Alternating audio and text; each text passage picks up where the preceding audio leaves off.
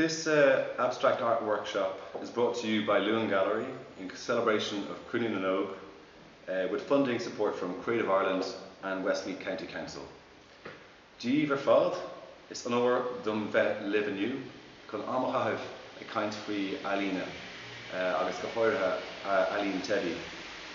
It's an honour for me to be here today to discuss with you and to spend some time with you discussing art, and in particular abstract art.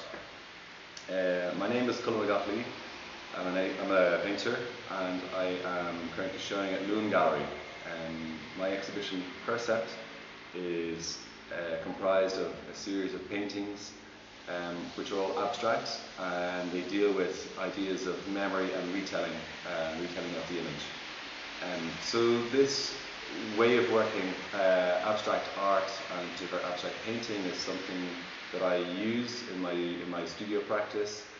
I would like in this workshop to discuss with you how I research and how I use and approach abstraction in my work.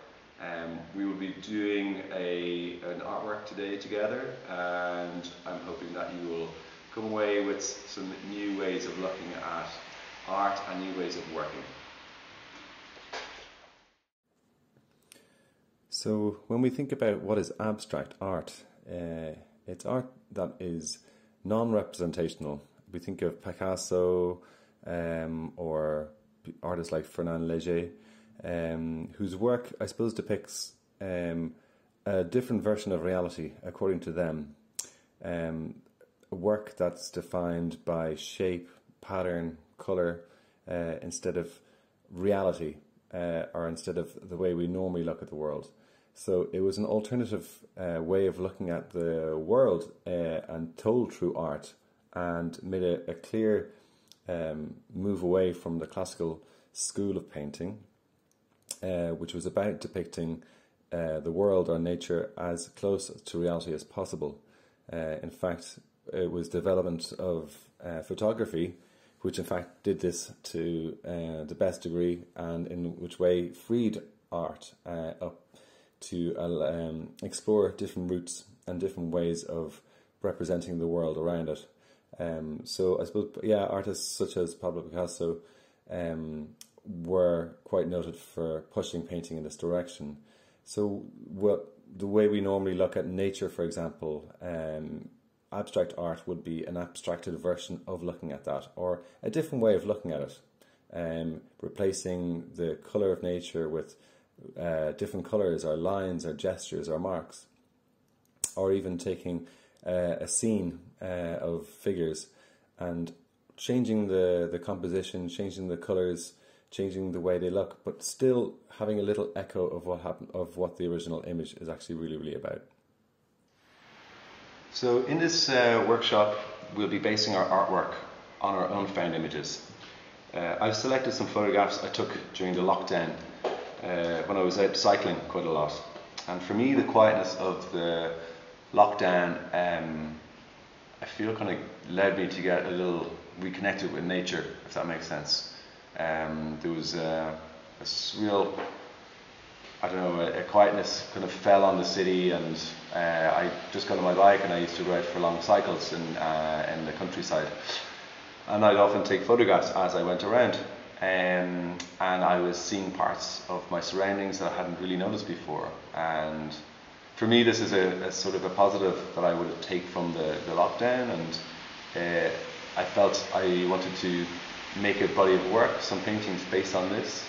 So it actually really inspired a lot of my paintings from the last year. So I wonder if this is something that you guys can also think about. Was there something positive that happened during the lockdown? Did you, like me, become a little bit more aware of your surroundings? Did you reconnect with nature in some way, or maybe reconnect with an old friend, or take up a hobby? This is what I'm looking for, actually, and this will be a great source of material to start with. And if you have a photograph, or even if you can find an image, or even if you were doing some drawings during this time, let's use that. So I'll show you the photograph. I've printed out some works, but I'm going to base my piece on this, and it's as you can see, it's a photograph of a lake that I used to pass by quite regularly, so this is the one I'll be using.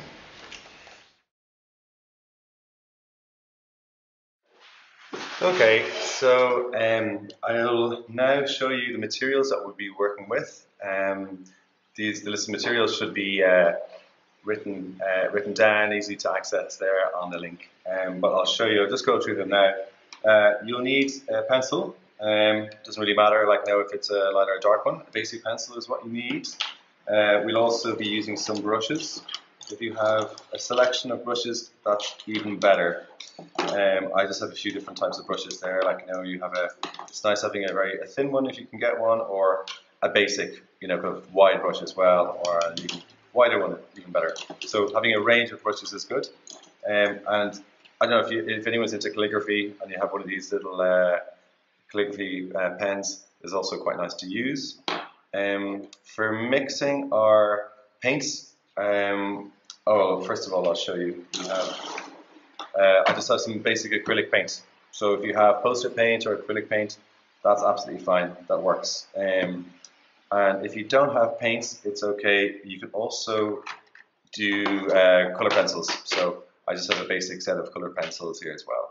So the same idea applies when we're going to be using that. For mixing your paints, you'll need a little jar of water. You'll also need like an old rag or some tissue as well, just for drying the brushes.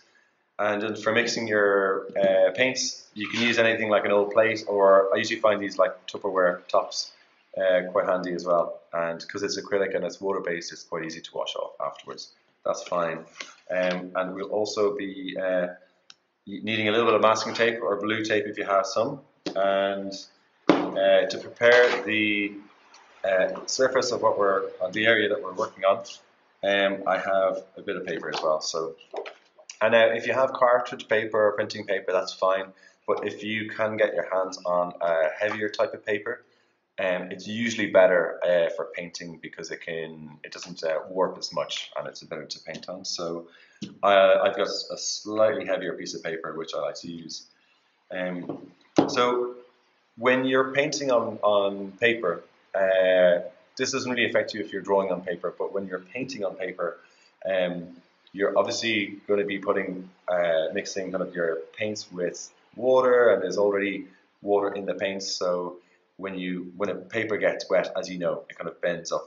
So a really good way to prepare your surface when you're working, that you can paint on it and that it'll dry flat, is by actually taping down your page onto a table or a flat surface. So if you have a worktop table to work on, that's brilliant, because you want to leave this paper taped on while you're actually working on it, and for a few hours afterwards while the paint is drying, and then you can remove it. So I'll just go ahead. So you're more or less going to be taping it down. Try and be as neat as possible. So kind of half on the paper, half on the surface that you're working on, like that.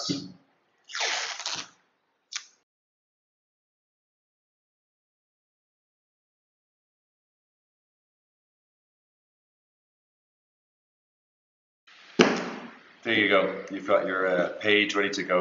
Now this page is like what size is this? A3. So an A3 would be a nice size. You can still do it on A4, that's fine. Or if you want to go bigger, feel free. It's up to you. It'll take longer to work on, but... Okay, so when we have our image that we're working from, in my case it's the photograph of this landscape. You might be working with a photograph of a person or your pet or whatever it is. What we're looking for is actually just the outline of the image itself, because we are just using the outline of whatever outline we can find. We're going to draw this, and then afterwards, with color and shape, we're going to abstract the image essentially. So if in that case, it's not hugely important that you're a very accurate drawer. There's always room for a little bit of movement, and to not be absolutely accurate. It's an impression of what we're drawing is what we want. So I'm going to follow the water line that goes across here to start with, and that gives me a rough idea of the positioning of everything. And then I think I might draw the reflection of the trees next. So it's kind of coming around from there, and the flow of the water like that, the ripples.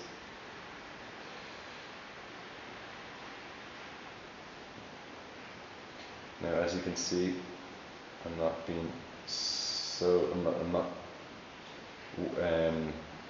spending a lot of time to get this absolutely accurate. I'm just looking for as I said, the outline, a rough idea of where things are. It's almost like you're trying to find shapes in the actual image itself as you're looking at it. So it's not about the detail, it's about these natural shapes that are occurring in the image. And for me, this is very interesting, because you're not making them up, they actually are there, but your eye is looking at them differently.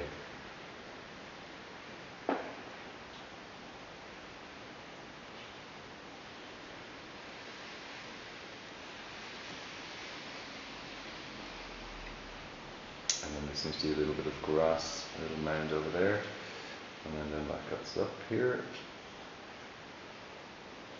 Let's do another. Okay, and then we have what seems to be a tree coming up like that. Beside another tree there, and then another type of tree in the background there, which is crawling up behind. And then here I have a little bit of light that's coming through a gap in the trees, I think. And over here it looks like there's another bush. So we have, I mean, that's a very, very simplified, I would call it nearly a line drawing of this. It doesn't have to be absolutely accurate, but it's roughly the composition of the photograph done in a very simple line form. And I'm happy that I've got enough information and shapes here to work with.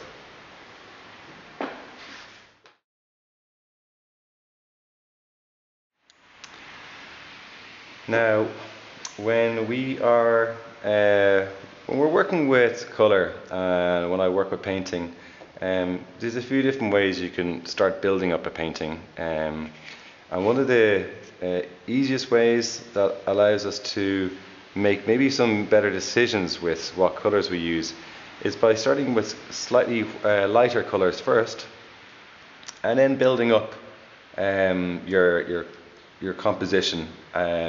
So by that I mean, maybe let's not start with a very strong heavy colour first.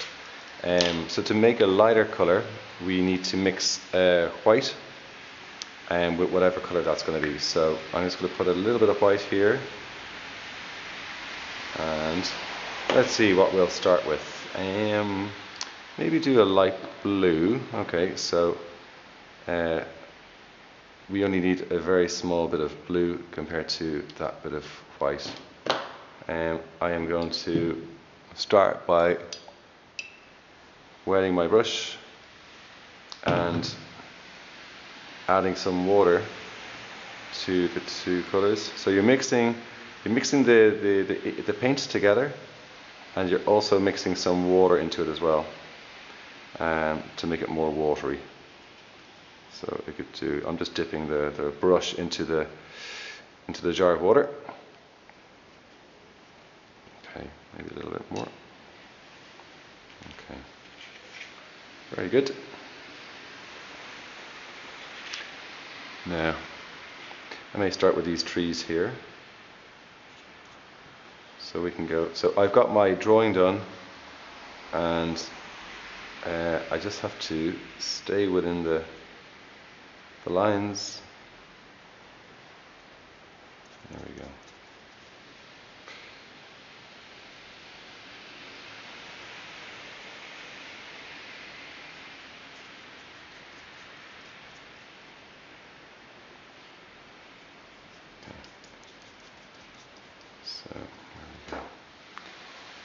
Another thing worth thinking about actually when we're working on a painting and when we're using colour that of course is not in the photograph itself, when we're basically making decisions on what colour we're using based on our total freedom to use whatever colours we want.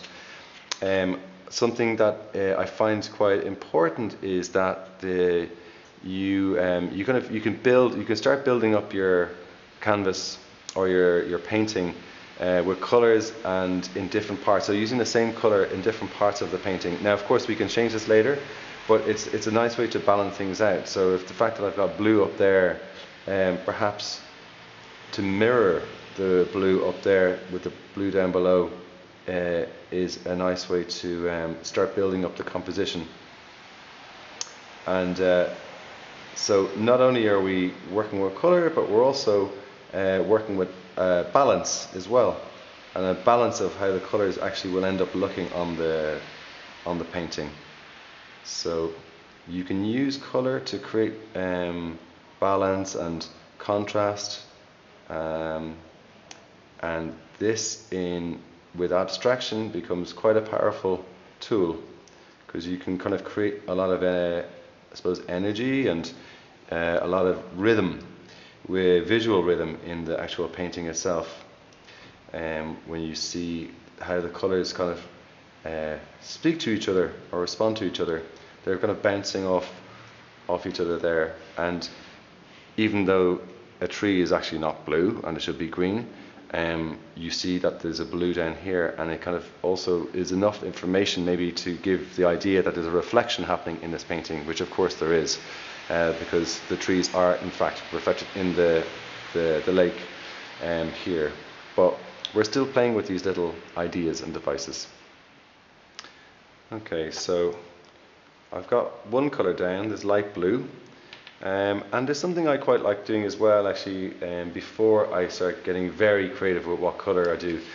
It's quite nice to use the same colour but in different tones, like dark and light, close to each other. And when you do this, there's a sort of there's an immediate sort of relationship between these colours that's harmonised together. Because basically the only difference is that you added a little bit of white to one type of blue, and when you use the darker version of it, it's still, as you say, related to the lighter blue. And there's a sort of there's a harmony, there's a kind of a colour, a chromatic harmony that happens then when you put them together. That word chromatic, or chrome, is essentially means colour. Like monochrome means like mono, one colour. So when you have a monochromatic painting, it means you have a painting that's made of just one colour.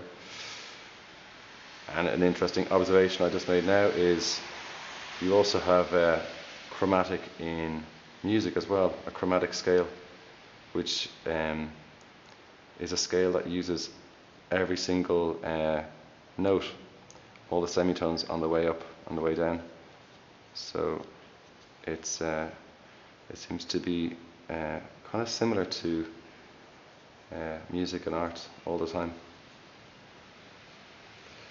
Another artist, painter, I suppose worth researching and looking into, you might be interested, who worked abstractly as well, was Kandinsky. And he actually did a lot of paintings based on music, and this idea of the chromatic colours that he was trying to portray music in painting, in art.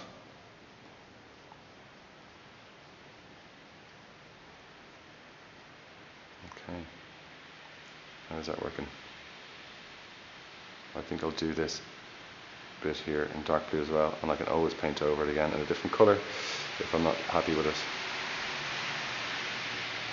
But I feel for the balance of the painting, I like to have this done.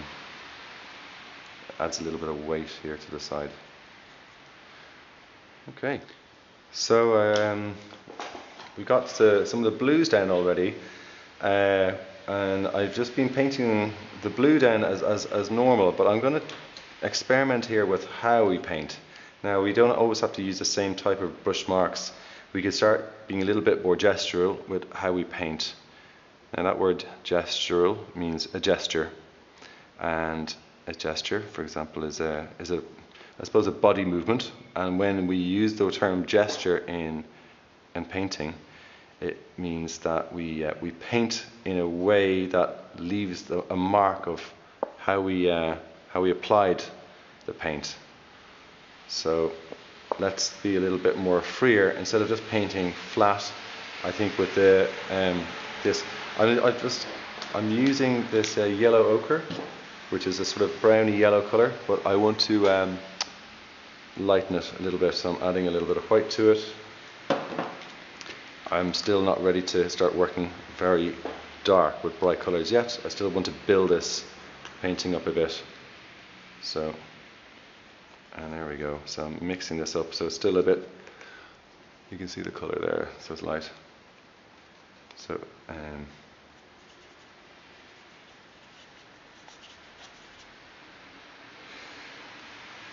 so the way I'm working here is quite gesturally.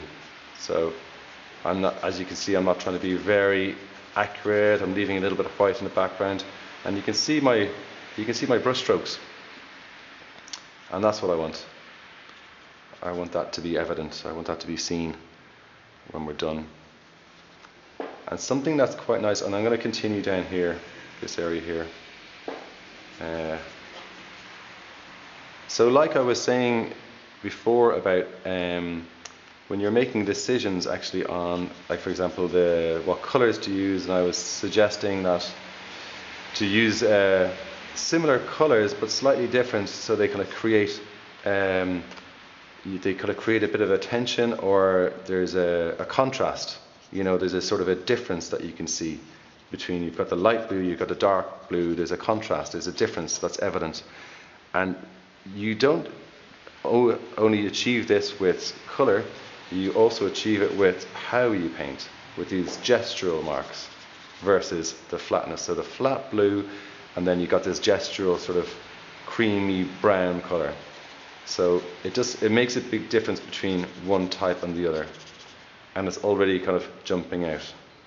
So maybe you can do a little bit more in this area over here in the corner. There we go. Okay, and maybe this guy can be also the same color. Okay, so I'm going to mix another color here that I want it to be slightly grey. So grey and maybe a little bit of red, a little touch of red, which I'm going to just add over there in the corner, which I can bring in. Now, the biggest mistake of when you're trying to make a kind of a colour grey is adding too much black. You think black is the basic, but it's only a tiny bit of black goes into making grey. And I also don't want the grey to be just a normal black and white grey.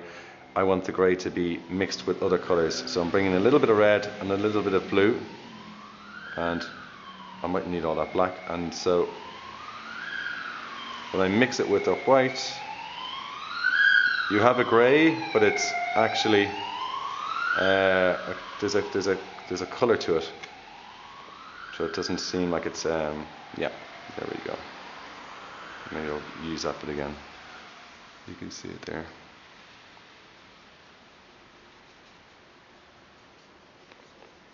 Okay, let's get this colour down. I'm going to add some water because I want it to be more of a wash. And I might use a bigger brush as well. A very heavy brush, so it's very wet. And I'm going to work it down here, but I'm going to do it these kind of strokes like this. Now the great thing about acrylic is that it actually dries very fast. It's the difference between working with oil paint and acrylic, as you may know, is that acrylic is a very fast drying paint because it's water, and water dries fast in air, where oil is a lot slower at drying. So it takes a lot longer. So for example, it's acrylic is fantastic for using for these sort of artworks that you want to make a lot of changes and not stick around waiting for it to dry for too long. That's great. Now you might notice that I'm actually painting over the blue. That's fine, because we are going to be able to paint back over this colour, and we can paint back over the blue with blue.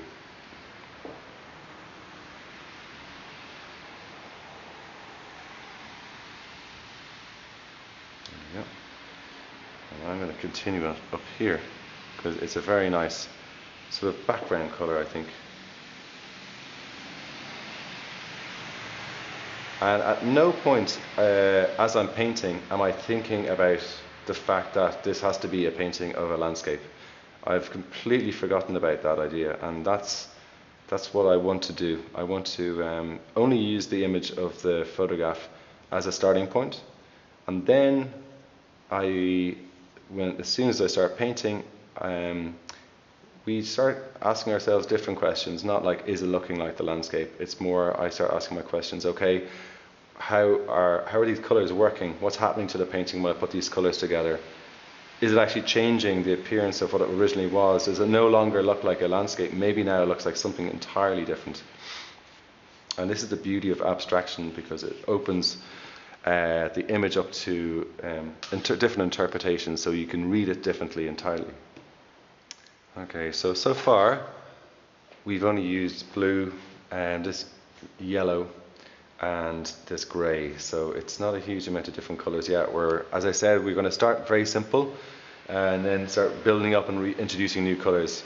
So now I've got a bit of green here, so I want to, and it's a very emerald green, I think, actually, this one here.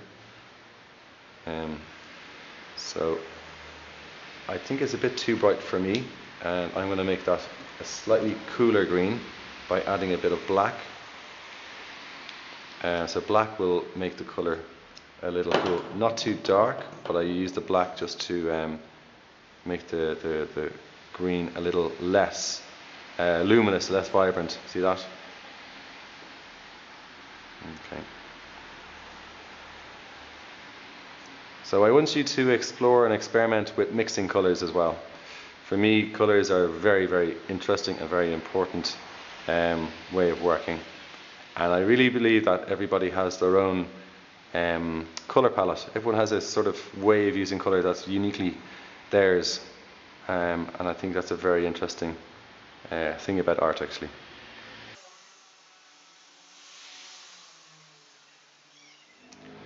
Okay, so we've kind of nearly covered the whole surface, I think. So instead of feeling that you feel, that this work is done, I like the idea of like kind of pushing things a little bit further and painting over. And this is one of the things I actually do a lot in my paintings, is never really to accept that the work is done when you've covered the whole surface. I like the idea of like pushing it forward, and sometimes maybe feeling like you're making a mistake, but it's not really, it's never a mistake. There's always ways to solve the problem, and you can always fix things. So for example, what I'm going to do now is to paint over some of the paint that we've already put down. And for example, this dark blue, I'm going to see what happens if I paint it slightly grey and lighten it, and what happens then. Because it actually can change the composition, and it changes the balance of the painting as well. But for me, this is an interesting thing, because you can actually play with the composition. You can make it, you can leave little bits. I'll leave that little bit there, white or blue, and I'm going to leave that dark blue in that section there. So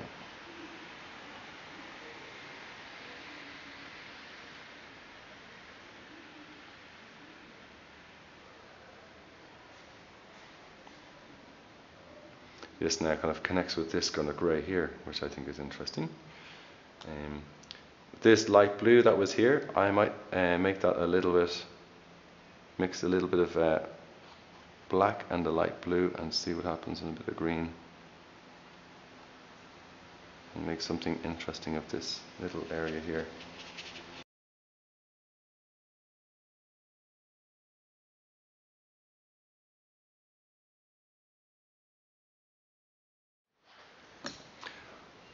So I'm just going to continue experimenting with what we have. So the composition has been drawn. We've started painting in the colors, and now for me this is actually where the abstract painting gets very interesting, because you can start playing with how the composition looks by painting over and changing your color decisions. So call me crazy, but I'm gonna paint over this gray area with this yellow ochre, and let's see what happens.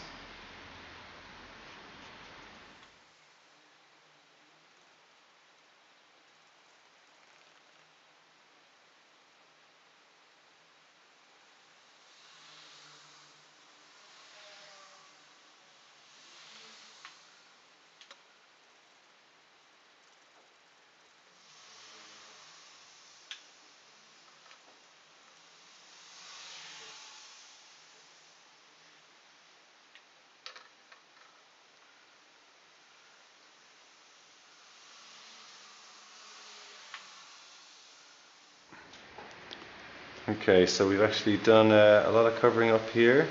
I use this yellow ochre actually to kind of connect and tidy up the work, bring it together. So you got a balance up here, you got a balance on the bottom, on the left and on the right, and sometimes you can use color in this way to really kind of bring a painting together in that sort of way. I may just go over some of the blue that I painted over originally and see if I can paint over, bring that blue back and see what happens.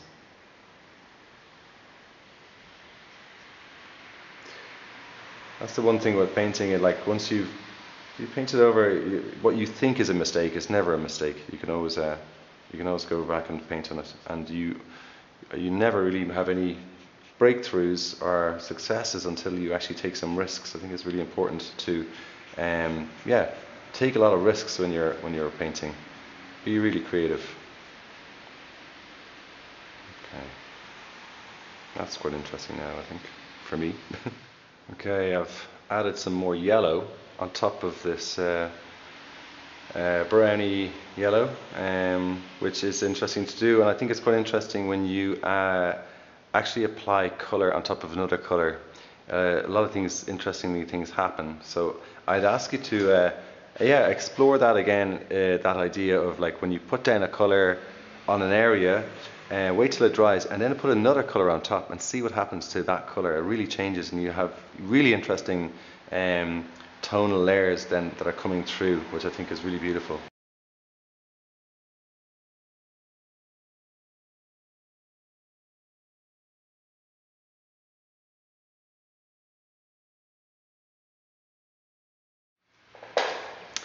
Right, so the painting, as I say, like it's impossible to know when it's done, and some people always ask, like, how do you know a painting is finished? You never really know when a painting is finished, but you can keep on painting on it, keep on making mistakes if you consider them mistakes, or you can keep on trying fixing them, and so I will probably keep on working a little bit more on this until I'm ready. But everybody has a different way of working, and everybody has a different way of deciding when something is finished. You look at it and you'll go, I like that, or I don't like it, or it feels like there's something incomplete. And when it comes to, for me, when it comes to abstract art or abstract painting, the decision to finish your work is often down to the way the shapes and the composition, the way the image is coming together sits. If it feels like if you're satisfied by the way it looks, the colors are in combination, and if something just isn't working, keep working on it. Be patient. For example, I have decided that this blue here is not working for me, so I'm going in with a sort of an orangey yellow on top, and I'm hoping I might leave a little bit of blue just there to kind of continue on from this. There we go. And we'll see what happens now. See, for me, that is working. That's working better. So you can have a lot of fun You can have a lot of fun, making the color decisions and creating new shapes and new objects as you go, and using your colors to actually kind of create these shapes by blocking sections out, or painting over a pre-existing color already, and see what you can do. Okay, so after your work has been left there to dry, and the tape here should have kept the page secure onto the surface that you're working on. So after acrylic, as I said before, it dries quite fast, but the moisture in the paper might take a little longer, so you're better off leaving it overnight to flatten completely dry. And then when it's completely dry, you very carefully peel the tape back. Now I'll just point out that this is potentially risky, that you could actually rip the paper. So when you're peeling back, peel back and pull it out at the same time, like from that angle. So, and do it slowly, so there's no danger of you ripping the paper. Okay, so if you just do that at an angle, it's a very satisfying part of this project. And again on the other side, just slowly peel it out like that, so that you're not ripping the paper and there's no danger of the artwork. There's no danger to the artwork. Okay, same for the top here. And I suppose the other nice thing about this is that you kind of create a nice white border around your work, so it actually looks really, really neat. And I'll just do the bottom. That's the last bit here. Okay. Here we go. So we have a finished artwork. I didn't let mine dry for long enough, so it's a little bit buckled, but you get the idea. So that's what it should look like. Now, we worked primarily with just flat colours in this, and as you can see, it's to make this abstract painting, we used colour, and we focused on the line drawing that we originally did on the page to kind of use as a guide to what we the different paints and different colours we want to kind of put inside these marks. Now, there's another way of working. I've another example here, if you wished, where I did the same I started with a simple drawing, and instead of using colour, I just with one colour, with a red, I just decided to make lines in the inside the line drawing itself.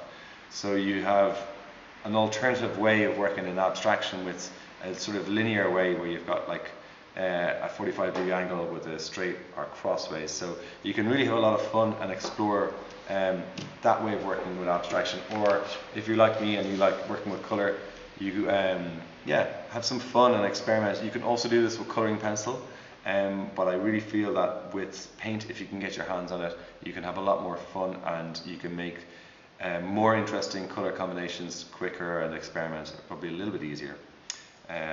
Okay, so thank you so much for spending some time with me, and I hope that you enjoyed this workshop, and I look forward to seeing some of the work that you produce.